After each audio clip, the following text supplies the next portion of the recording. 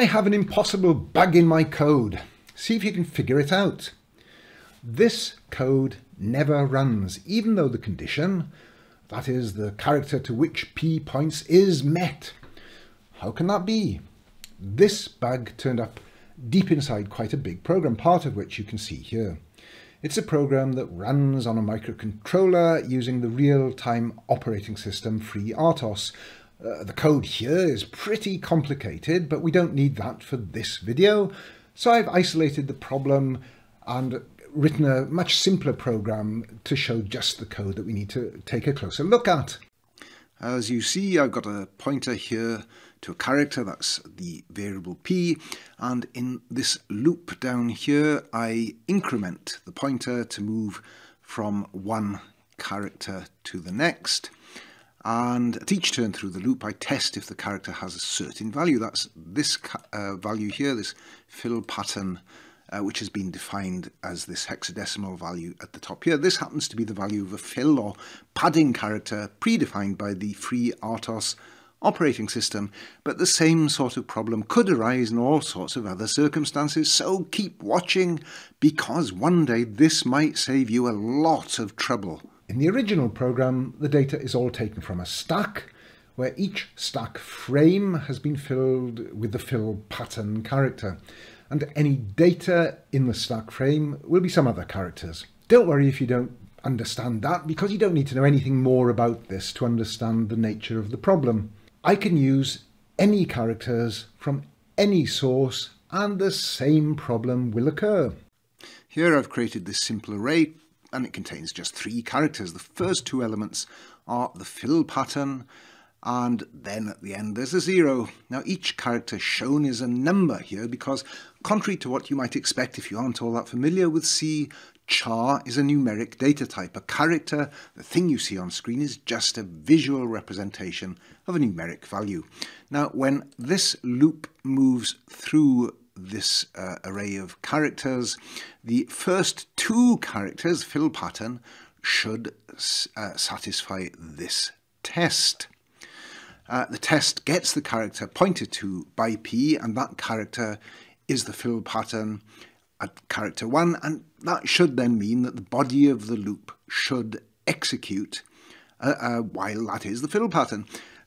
And the value of I should be incremented, and this string should be printed. Well, let's see what happens when I actually run it. I've put a breakpoint on the loop, so that's where we'll stop. And here we are, we've stopped at the breakpoint. I'm going to step through this code, so the next line should execute. I press F10 in Visual Studio. I'm expecting to go into the while loop, press F10. But look, I've fallen straight out of the while loop. The while loop has never executed, and as I can see down here, the value of I remains at 0. So this tiny bit of code here is what makes my big and complicated program go wrong. Why does it do that? In this video, I want to explain to you not only how to solve this problem, but how I would go about homing in on any bug to try to find and fix the problem. Okay, as I said, this bug showed up in a pretty complicated program.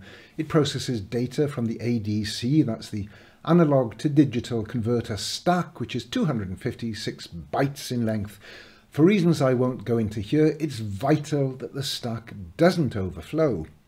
The code in the original program should show how much of the stack has been used, but it didn't.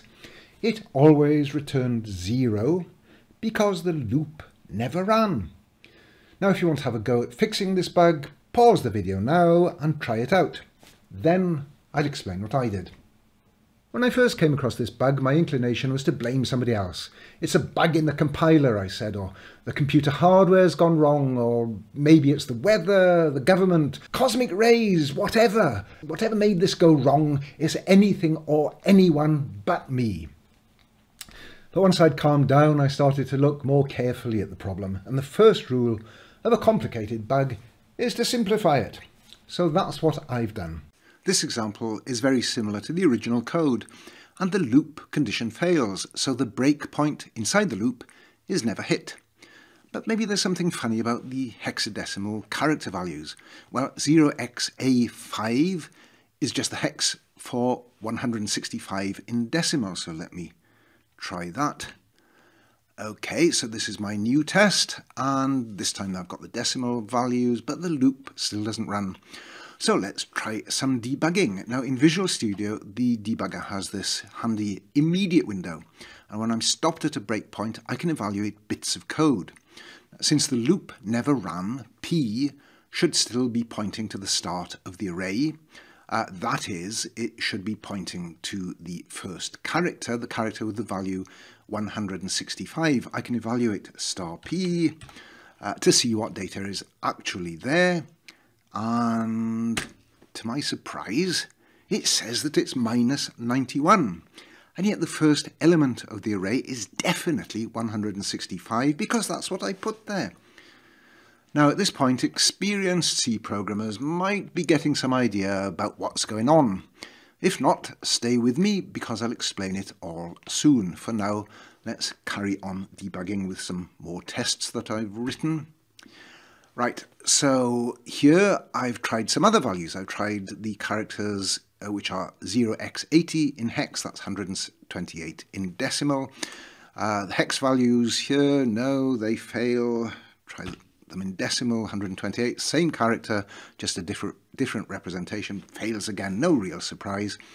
Let's carry on testing. Got another test down here, let's try some other value. I've tried 127 down here instead of 128, and wait a minute, this breakpoint inside the loop has this time been hit.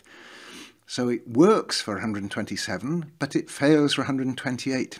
I think we're on to something at this point. Now, I seem to remember that there's something significant about the number 127. So let me check Microsoft's online reference to see data types. Yep, there it is. The standard numeric values, the ASCII values of the char data type, go from minus 128 to 127. That's positive 127. Now that's a hangover from the old days of computing, way back in the early 1960s, when these ASCII characters were first defined. Later on, additional higher values were added to create a much larger range of possible characters.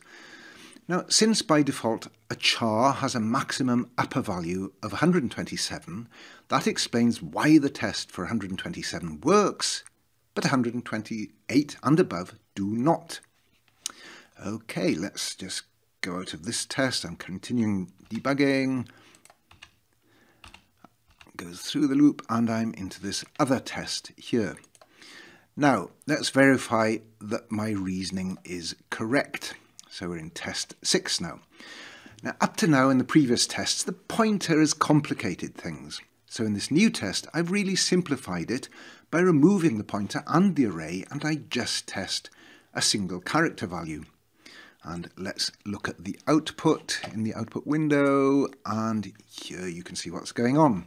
The value 127 when tested works, the loop runs, 128 fails, it doesn't run.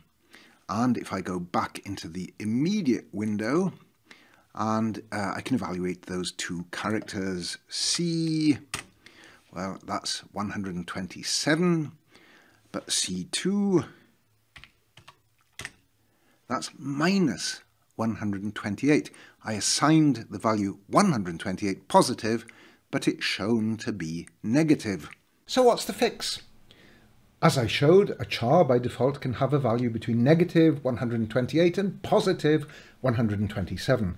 That's because a char is a signed data type. That is, a type that can be either positive or negative. But what happens if I exceed the range, given that its maximum value is 127? Let's take an example. When I assign a value such as 128 or 165, that value goes off the upper end of the range and it wraps around into the negative. Now, if it seems weird that a positive number can suddenly become negative, you may want to take the time to watch another video that I made that explains this in a lot more detail. I have a link to that video down below. C also lets me make a char unsigned, like this one here. Now, with an unsigned char, there are no negative values in the range. The range of possible values goes from 0 to positive 255. So to fix my problem, I need to make this pointer point to an unsigned char. And that's all I had to do to fix my program. Try it out. Let's run it. So I've gone inside the loop here. You can see this breakpoint is hit.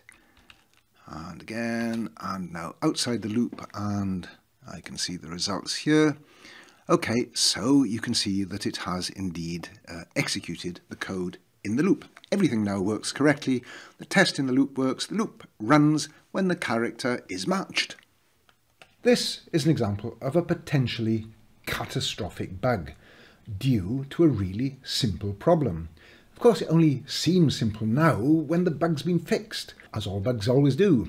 But if you're still baffled about how a positive value can mysteriously be changed into a negative value, you need to know more about how numbers, how data types in general, are represented by the computer and also by the C language. I have a few other lessons that will help understand that. One of those goes into the inner details of signed and unsigned numbers and specifically explains why positive numbers may suddenly turn negative. But for a deeper understanding of the problem, I'd suggest that you also watch 2 lessons on bits, bytes, and binary numbers. The links to those are, once more, under this video. Thanks for watching. If you found this video useful, give it a thumbs up. And be sure to subscribe to my channel and click the bell to be notified whenever I upload a new video.